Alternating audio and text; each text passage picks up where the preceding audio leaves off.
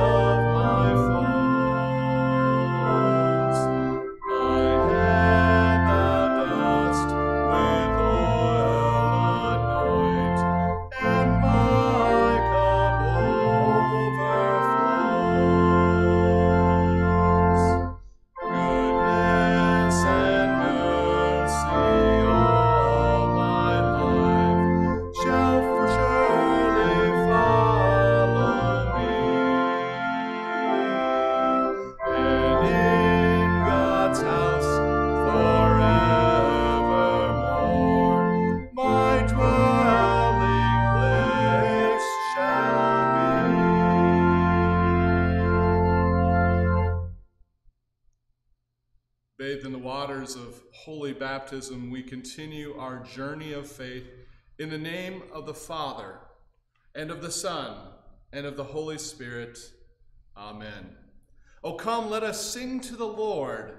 Let us make a joyful noise to the rock of our salvation. For he is our God, and we are the people of his pasture, and the sheep of his hand. Let us come before God in true repentance seeking forgiveness and amendment of our lives as we follow the Lord. With what shall I come before the Lord and bow myself before God on high? Shall I come before him with burnt offerings, with calves a year old? Will the Lord be pleased with thousands of rams, with 10,000s of rivers of oil? Shall I give my firstborn for my transgression, the fruit of my body for the sin of my soul? He has told you, O man, what is good. And what does the Lord require of you but to do justice, and to love kindness, and to walk humbly with your God? Almighty God, we confess that we are indeed sinful. We have done the evil you forbid, and have not done the good you demand. We do repent, and are truly sorry for these our sins. Have mercy on us because of Jesus, our good shepherd. Grant that by the working of the Holy Spirit, we may follow where he leads until that time when we, by his grace, come to dwell in your house forever. God has promised forgiveness to those who repent of their sins and turn to him for grace. Therefore, as a called servant of Christ and by his authority, I forgive you all your sins in the name of the Father, and of the Son, and of the Holy Spirit. Amen. Our next hymn is a mercy hymn, or it's the Kyrie, and it's just one verse, and we sing it now.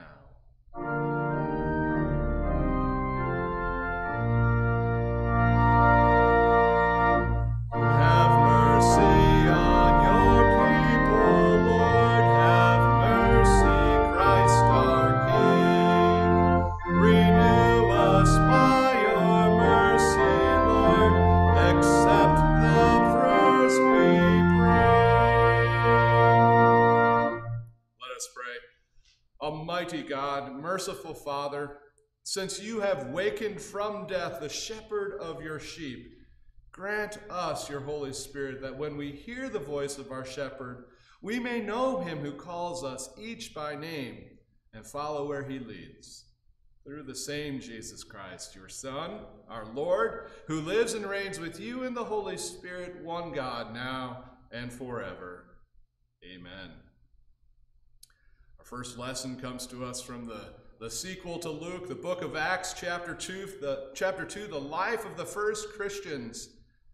They devoted themselves to the apostles' teachings, to the fellowship, to the breaking of bread, and to prayer. Everyone was filled with awe, and many wonders and signs were being performed through the apostles. Now all these believers were together and held all things in common. They sold their possessions and property and distributed the proceeds to all as any had need. Every day they devoted themselves to meeting together in the temple and broke bread from house to house. They ate their food with joyful and sincere hearts, praising God and enjoying the favor for all the people. Every day the Lord added to their number those who were being saved. This is the word of the Lord. Thanks be to God. And now our psalm, Psalm number 23. The Lord is my shepherd. I have what I need. He lets me lie down in green pastures. He leads me beside still waters. He renews my life. He leads me along the right paths for his name's sake. Even when I go through the darkest valley, I fear no danger, for you are with me. Your rod and your staff, they comfort me. You prepare a table before me in the presence of my enemies. You anoint my head with oil, my cup overflows. Only goodness and faithful love will pursue me all the days of my life, and I will dwell in the house of the Lord as long as I live. Glory be to the Father, and to the Son, and to the Holy Spirit, as it was in the beginning, is now, and will be forever. Amen. And now from 1 Peter chapter 2, the example of Christ who suffered for us. For it brings favor if, because of a consciousness of God, someone endures grief from suffering unjustly. For what credit is there if when you do wrong and are beaten, you endure it? But when you do what is good and suffer, if you endure it, this brings favor with God. For you were called to this, because Christ also suffered for you, leaving you as an example that you should follow in his steps. He did not commit sin, and no deceit was found in his mouth. When he was insulted, he did not insult in return. When he suffered, he did not threaten, but entrusted himself to the one who judges justly. He himself bore our sins in his body on the tree, so that having died to sins, we might live for righteousness. By his wounds you have been healed, for you were like sheep going astray, but you have now returned to the shepherd and overseer of your souls. This is the word of the Lord. Thanks be to God. And now, our final reading from the Gospel of John, chapter 10. Jesus is the gate of the sheep.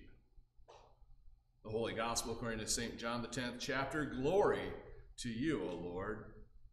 Truly, I tell you, anyone who doesn't enter the sheep pen by the gate, but climbs in some other way, is a thief and a robber. The one who enters by the gate is the shepherd of the sheep. The gatekeeper opens it for him, and the sheep hear his voice.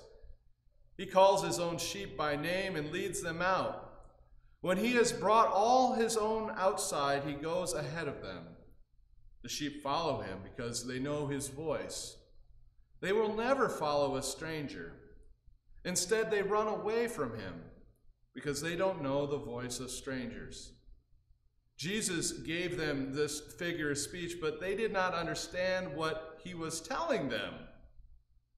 Jesus said again, "Truly I tell you, I am the gate for the sheep. All who came before me are thieves and robbers, but the sheep didn't listen to them. I am the gate. If anyone enters by me, he will be saved, and will come in and go out and find pasture. A thief comes only to steal and kill and destroy. I have come so that they may have life and have it in abundance." This is the gospel of the Lord. Praise to you, O Christ. And now we sing our next hymn, "The King of Love, My Shepherd Is."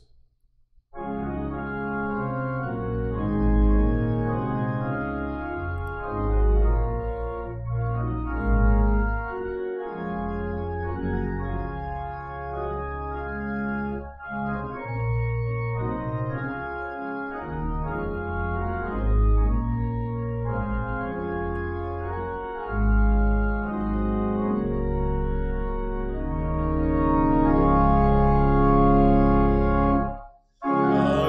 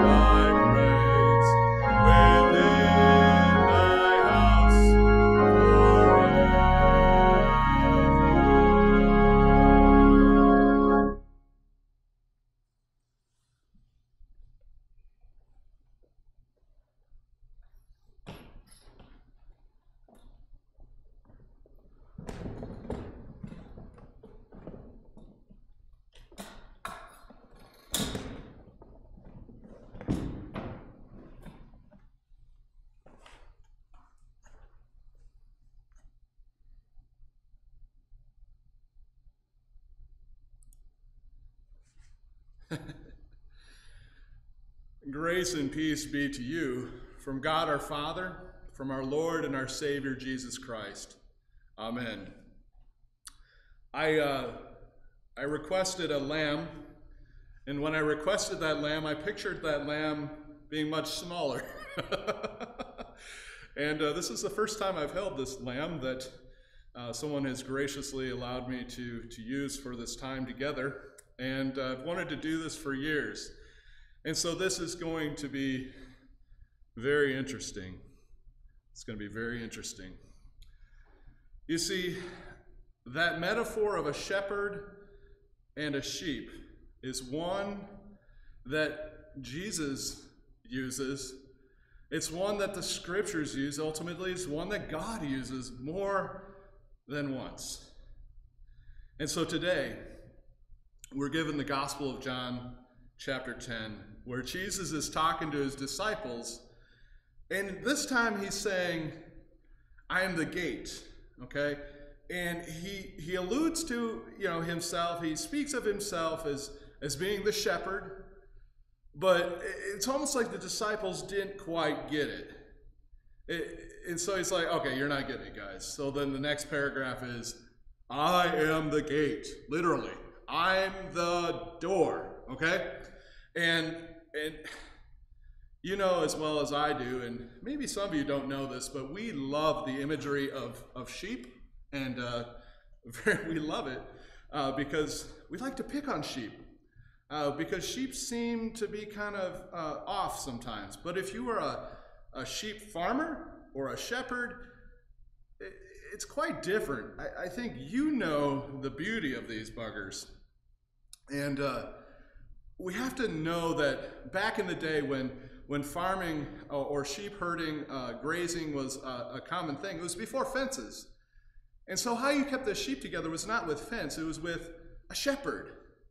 Now, sheep are dangerous in the sense that if you leave them in a pasture too long, they will kill the pasture. They'll eat the grass down to the roots and it's gone. And then the weeds come in and it's no good anymore. The other thing is that sheep can be kind of dumb. They can be the simplest things. And I'm talking like I know all about sheep. I know what I've read. I've been around them a fair amount. I'm not afraid to pick one up. But aside from that, I'm not, a farmer or a shepherd who knows sheep very well. But I do know that they can be misunderstood. Because one thing that sheep have that is incredible is those things coming off the head, those ears. And those ears can hear the voice of their shepherd. So picture a number of shepherds with their flock, out at night, and it comes time, it's been a long day, it's time for dinner, it's time to lay down, get some sleep.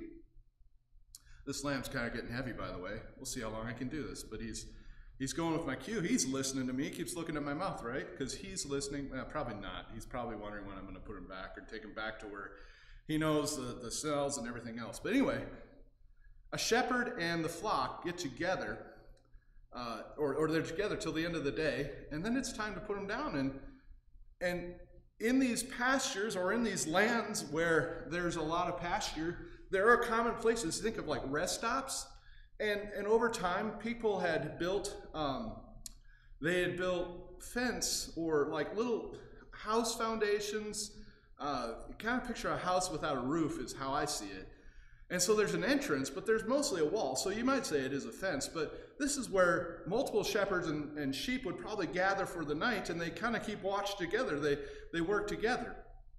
And then, when it comes morning, what does the shepherd have to do? He says, see you guys. And he says, his word to get his sheep's attention, and guess what sheep follow him? The ones with the ears and the brain that knows who their shepherd is. And they're very easy to separate. Unlike trying to separate, cattle today and sheep for that matter, it's a little more complicated. They're not used to doing that. Well, here we go. I was waiting for this. Okay. So, that's what we need to know about sheep, is that they have ears and they listen to the voice of their shepherd. That's what makes them remarkable amidst their other qualities. Now, I want you to hear about the shepherd, because that's what we need to know about. The shepherd is the one who takes care of the sheep. And the shepherd is often compared to the hired hand or the hired hand or the robber. They both are more prone to skedaddle, to leave when there's controversy. But Jesus in his parable talks about the thieves and the robbers who don't come through the doorway. And the doorway is where the shepherd that's on night duty is sitting. And the thieves and the robbers, they come in the wrong way, and they steal sheep. So what does that mean for us today? Most of us don't have sheep, so this is kind of pointless if all we think of this is just about sheep. It's not about sheep. Jesus is the shepherd who speaks. And we're like sheep in that we have ears, but we also live in a world that has enemies.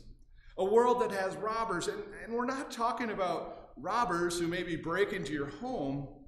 We're talking about the ideas and the voices that cause fear and frustration. And if there has been any fear and frustration and confusion and conflict in the last few weeks, in other words, there's been a lot of that based on this pandemic. Every day goes by, and I think I know what I'm going to be doing in a week or maybe in a month, and then it just keeps changing. It's really complicated, and it's not as novel as it once was 6 weeks ago. It's getting more frustrating, and for some people, it's never been novel. It came out of nowhere, and it took loved ones already by means of the deathliness of the pandemic. And so there's that reality, but there's also people that are not as connected to it, and so maybe the economy is struggling, and that's causing the tension. Now, we know that the economy isn't the sole thing on this earth, but we also know that it's really beneficial when it's going well. But when things aren't going well with the economy, things aren't going well in other places too. And so I'm not here to say, here's how we fix the economy. I'm not here to say, here's how we fix the pandemic. But what I am here to tell you this morning, this afternoon, this evening, whenever you're watching this, is that we have a God in Jesus Christ who is the good shepherd. And he speaks to us through his word. And those words, yeah, they can convict us. They can tell us that we aren't doing everything right. But ultimately, those words of the cross, those words of Easter, are words that give comfort and strength and ultimately life. Life amidst the death that we are surrounded by. And there is more death than we know right now as we look around and as we follow the statistics and so on and so forth. Dear friends in Christ, Jesus Christ is our good shepherd. And we may not be physically held in his arms like I'm holding this baby sheep. Not quite a baby anymore. But he does hold us in his hands or with his arms, providing for us, taking care of us. And so we have the things that we have been given. But more than anything, we have life, we have faith, and we have the forgiveness of sins in his name. And that's never being taken away from us. No matter what pandemic or frustration or economical collapse may happen, Jesus, our good shepherd, is always there speaking this truth into our ears, whether it's coming through YouTube or in person, wherever we're going to hear about it, reading in portals of prayer, you name it. God speaks. He speaks words of comfort and strength. He is the gate. That's all we need to know. He's got us surrounded. And he's at the gate watching out for us. And we are able to listen and trust and be blessed by the blessings that he has given to us. In the name of Jesus, amen. All right, I got to put this guy back in the container now. That might be a little noisy. Well, there you go. And we're going to sing our next hymn, Creedal hymn.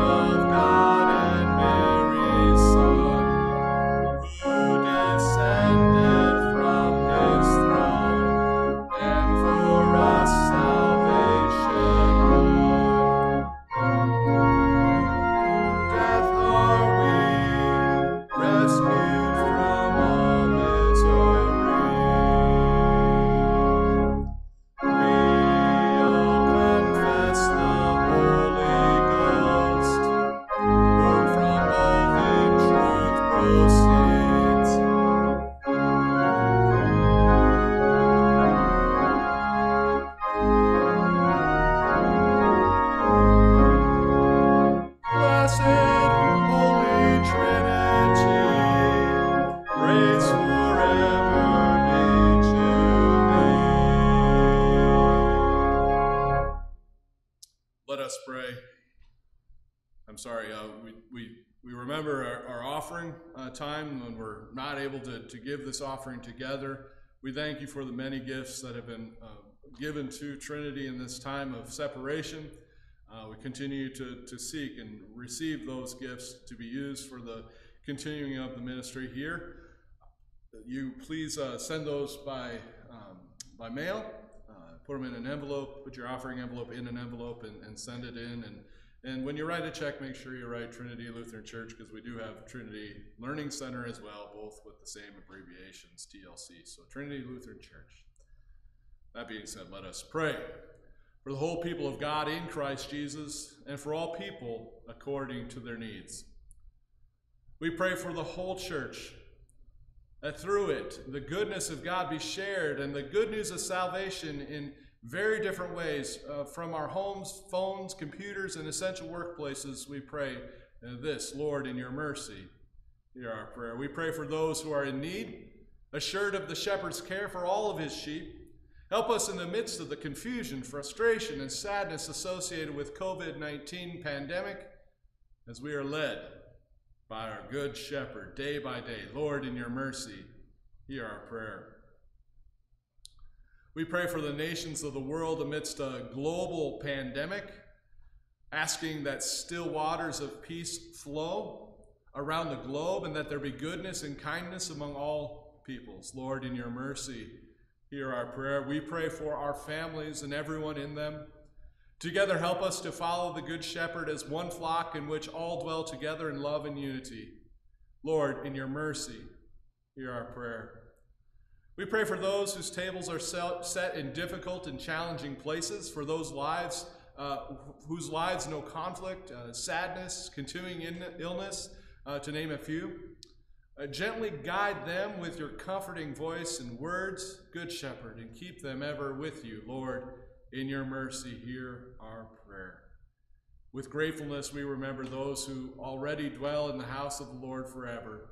Inspire us to pass throughout our earthly journeys with faith and hope as we heed the voice of our Good Shepherd and follow in his ways. Lord, in your mercy, hear our prayer.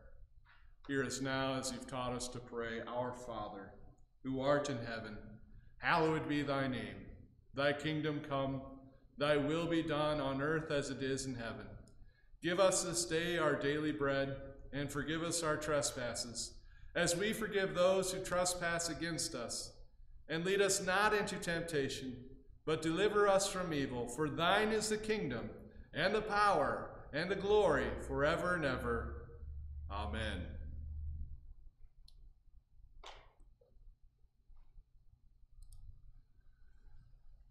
Let us bless the Lord. Thanks be to God. The Lord bless you and keep you.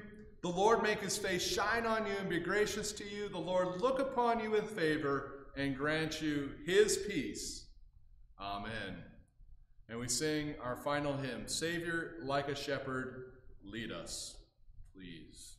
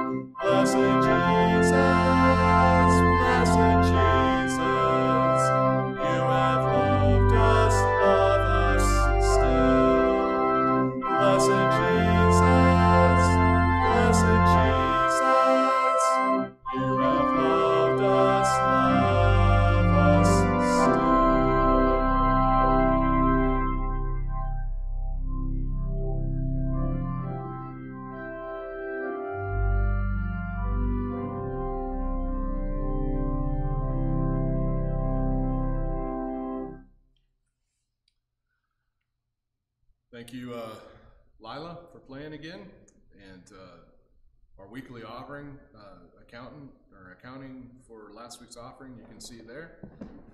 Praise God for that, and some memorial donations in memory of Jim Peterson noted here.